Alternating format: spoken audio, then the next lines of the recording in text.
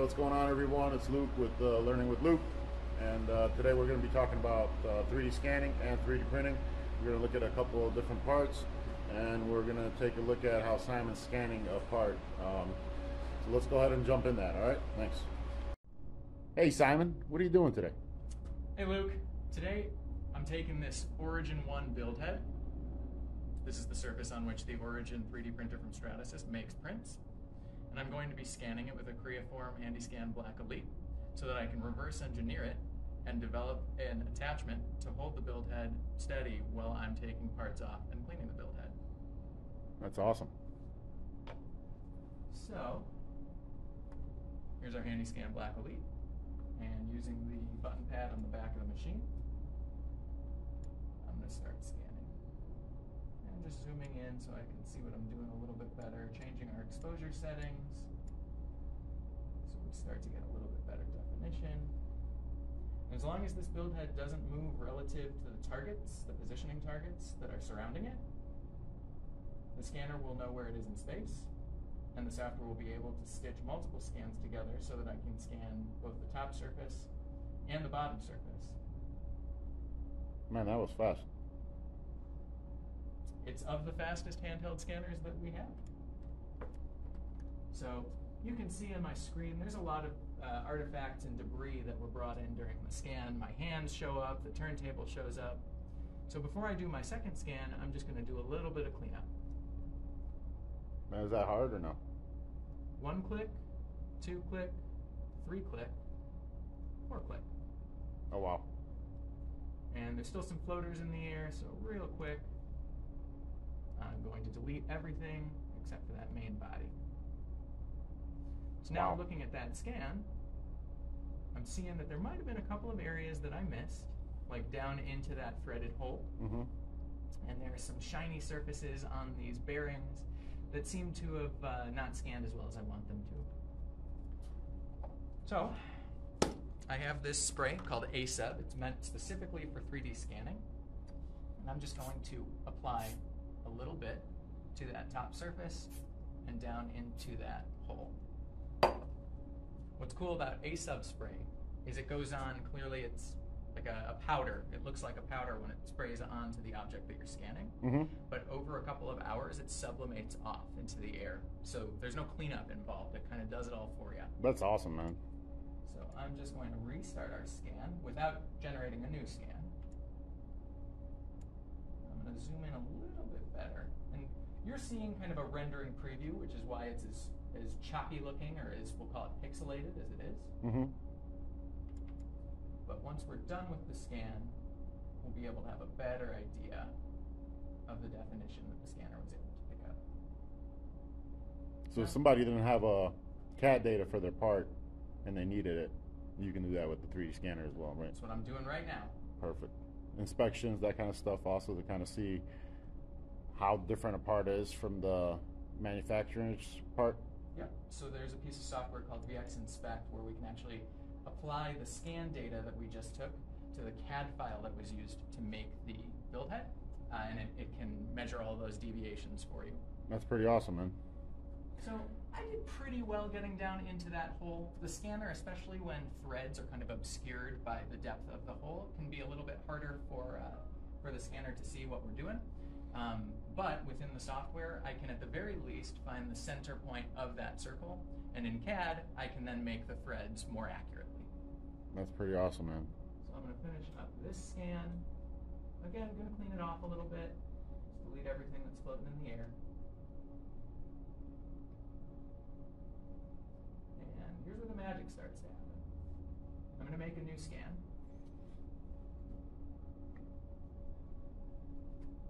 And I'm telling the software, hey, copy the cutoff plane or clipping plane that I put on the top of this turntable so that you don't get all of that surface scan.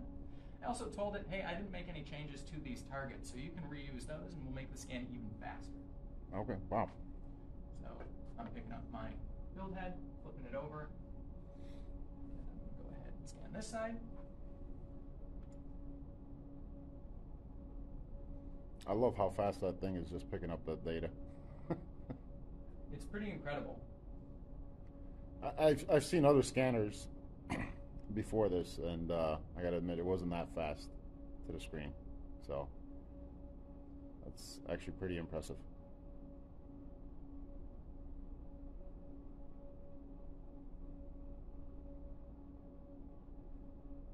As long as the scanner is able to see 5 of those targets at any given moment, it's going to be able to pick up geometry. That's pretty awesome. And I'm getting some real-time feedback on the screen telling me if I'm too close or too far away. Because just like a camera that you might have at home, there is a focal distance on this scanner. Okay, I didn't know that.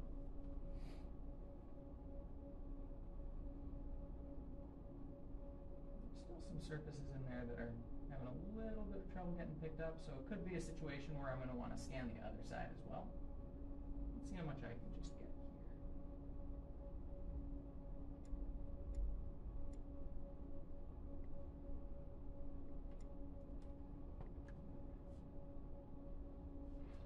Stop that scan. Clean it up a little bit.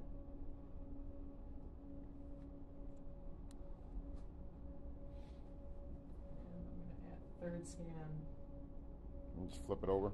Yep. So in between flips, you don't have to do anything special? Absolutely nothing. That's pretty awesome.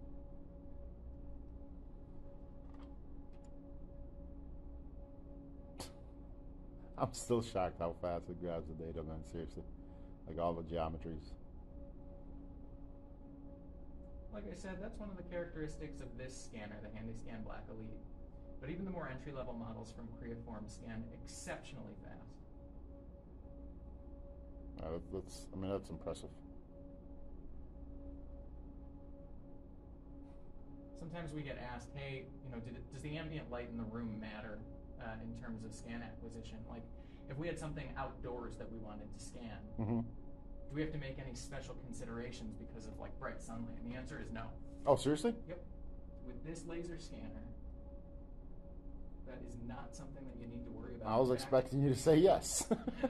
In fact, one of the really cool applications for a scanner like this would be inspecting objects that are outdoors, that are too big to bring into your facility to put on a CMM table. Oh, nice. All right, so now you're gonna what? Bring in all 3 scans or what? I'm gonna do some alignment to get them pretty close to one another. Actually, I'm gonna do surface best fit alignment.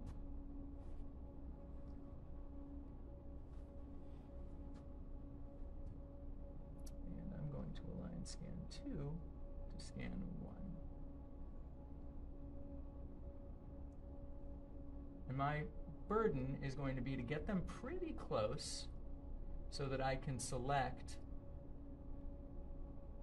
common areas. Do you have to get them like exact or something? You got to get them close, but what will happen because of the uniqueness of this geometry, once we get it close, like that's going to be close enough, all I have to do is say best fit, and the software is going to evaluate the geometry and line the 2 of them up to one another. That's actually pretty awesome. So we can click OK on that. And in fact, I'm going to go ahead and do the same alignment with our third scan.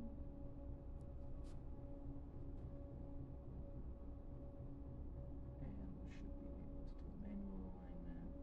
Perfect. So same idea. So you're just grabbing points. Just grabbing points, and again, they don't have to be perfect. But you'll need at least 3 of them. And we'll go ahead and click OK. So we will hide that. We will show scan 1, and we should. Because they're aligned. Now we're going to go to merge scans. So they are all aligned to one another. You can see we've got a nice contiguous model. And I'm just going to go ahead and hit accept. So the different colors, that's just basically showing the different scans. Correct. It's nothing as far as like a color map or anything like that, right? That is correct. Yep. All right. We're just showing the 3 different scans that are now being added together. All right, we're looking pretty good. I can still see a couple of holes, like in this area. It looks like I missed these points during the scan, but that's nothing that's going to interfere with the reverse engineering that I'm going to be doing. Okay. But within the software, I have the ability to do some cleanup to the mesh that I just scanned in a module called VX Model. And that's going to give me tools like hole filling, where it'll identify holes in the mesh. Oh, automatically? Oh, no way. And I can select those holes. It's going to depend on where those holes are and the features across which those holes are living. But once we have filled those in and we have a watertight mesh, if all you need to do is 3D print this, we'll export as an STL, and you can toss that right into GrabCAD, print it on any of our printers. That's pretty awesome. But we're just going to make sure that everything is nice and cleaned up. So I'm going to tell it, hey, let's go ahead and fill all holes. So now we've got a completely watertight model.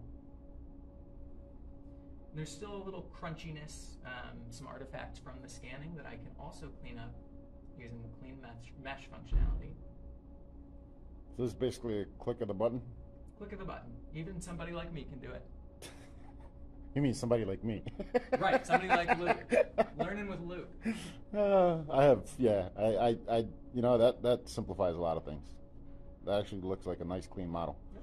So it was a click of a button. There was no manual process where you had to go in and clean stuff up. Nope. As you guys all saw. I mean, that's pretty awesome. Seriously. Yeah. And like I said, at this point we've generated a mesh. It can be saved as an STL. There's no CAD data applied to it. And there's a wealth of functionality within VX Model where we can extract entities that can then communicate directly to your CAD software, like SolidWorks, that you can then use to develop a parametric-based CAD model.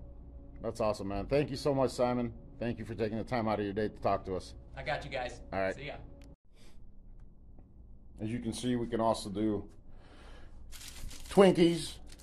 Right, this is a 3D printed Twinkie. We 3D printed that. The banana's 3D printed. Pizza slice with a Agilus rubber-like material that kind of gives you that real feel. So the reason I'm showing you guys the food and that kind of stuff, if you think about it, you know, companies put out food for display, right? And then they have to throw it out. Why not 3D scan it, 3D print it, and then have it on display instead of, you know, throwing all that food out or throwing away the products that you display, right? So just kind of keep that in mind. If it's not always just for automotive, it's not just for, you know, form, fit, and function. You can 3D print stuff so you can kind of display it on your displays, right? And we have a lot of customers that are starting to do that. So let's go ahead and take a look at some 3D scanning and what we can do. All right. All right, so thanks for joining another session with Learning with Luke. Hopefully you guys enjoy that. Yes, Simon's great at what he does. We have a lot of application engineers that do this for us, so we do have a scanning services. If you ever need anything scanned because you need parts, CAD data for the parts that you don't have the CAD data for, or just like in this situation where we wanted to find out where the location was for the mounting of the printer head. So reach out to us at buildpart@cati.com or visit our website. See you guys next time.